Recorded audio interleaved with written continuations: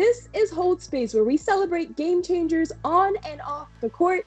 Today, joining us is a Toronto-based visual artist and sculptor, Esmaa Mohamoud, who explores issues around Black masculinity in her exhibit, One of the Boys, and one half of the creative team behind the Two-Five monument for the Toronto Raptors' 25th anniversary. Esmaa, it's a pleasure to be speaking with you today. I want to dive right on in it. Now, your work is very much a social commentary within the Black community and on gender in society.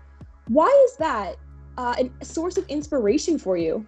Well, I've always kind of felt like there was a lack of representation of sports and art and the combination of the two.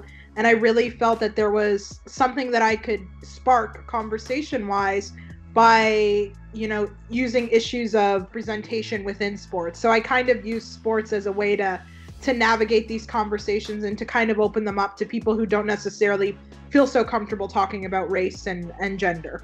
Now, as a minority in your field, why is it important for Black women like yourself to really hold space in the world of art?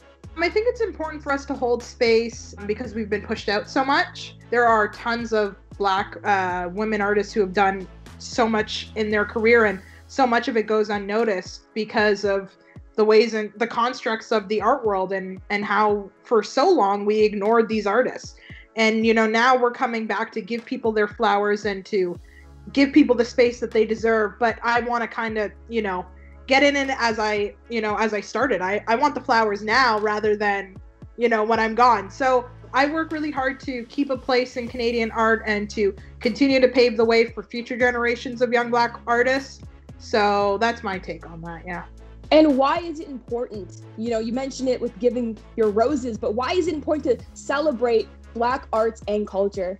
Because we have so much to offer and so much to give. Like, our culture is so rich. And I just want people to be able to see all that we can offer within the arts. Like, Black artists are prolific. Like, we've done the art world and a lot of it goes unseen. So we're just now starting to enter a point in the art world where people are now viewing Black art as equal and are now seeing it in the same light that they would see white artists.